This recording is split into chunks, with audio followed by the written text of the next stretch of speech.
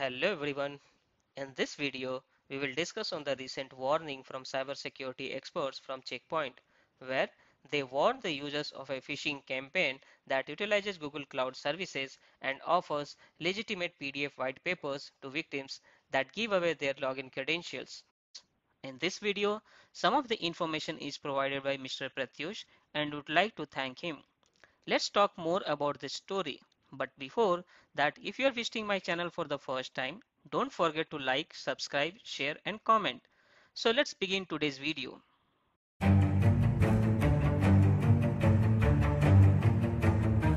As per the recent news, researchers discover phishing attacks concealed in Google Cloud services.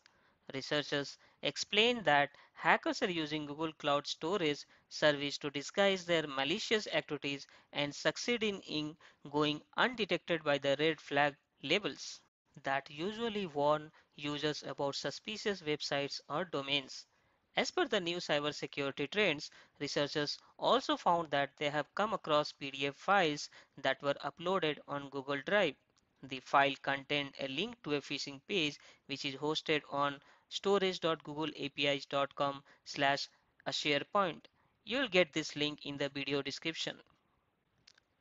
In this process, hackers ask the users to provide their Office 365 credentials or organization email address. After the user enters his or her credentials, they are redirected to a PDF report published by a globally known firm. Since the hack is hosted on Google Cloud Platform, users are unaware that this is a phishing attack. However, seeing the phishing page's source code has revealed that most of the resources are loaded from a website prvtsmtp.com that belongs to the Ukrainian IP address. Many other phishing related domains resolve to the same IP address or to different ones on the same net block. Hackers used Google Cloud Function, a service that allows running code in the cloud. In this case, the resources loaded on the phishing page were loaded from a Google Cloud Function instance without exposing the attacker's own malicious domain. However, let's understand what is phishing attack and how you can save yourself from becoming a victim. What is phishing attack? Phishing is a type of social engineering attack often used to steal data, including login credentials, credit card information, and personal information. When attacker, masquerading as a trusted entity, dupes a victim into opening an email, instant messages, or text messages. The recipient is then tricked into clicking malicious link which can lead to the installation of malware, the freezing of the system as a part of ransomware attack or revealing of sensitive information. Phishing is often used to gain a foothold in corporate or government networks as part of larger attack such as an advanced persistent threat or APT event.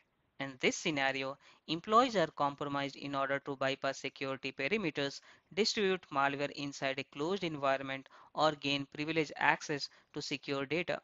Such attacks on corporate impacts an organization with financial loss, reputation loss, customer trust loss, decline in market share leading to business interruption. We have recently seen a social engineering attack on Twitter and how it led to an embarrassing situation and customer trust loss around their security controls. If you would like to know more about Twitter hacking story, please see the link below in the description. You protect yourself not to be a victim of phishing attack. 1. Be aware of look-alike domains, spelling errors in emails or websites, and unfamiliar email senders. 2. Be cautious with files received via email from unknown senders, especially if they prompt for a certain action you would not usually do. 3. Ensure you are ordering goods from an authentic source. One way to do this is not to click on promotional links in email. 4.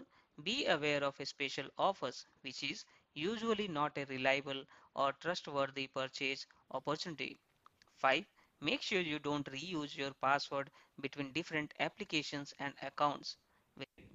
Thank you for your participation in this journey with me, and if you like my video, please like, share, subscribe and comment.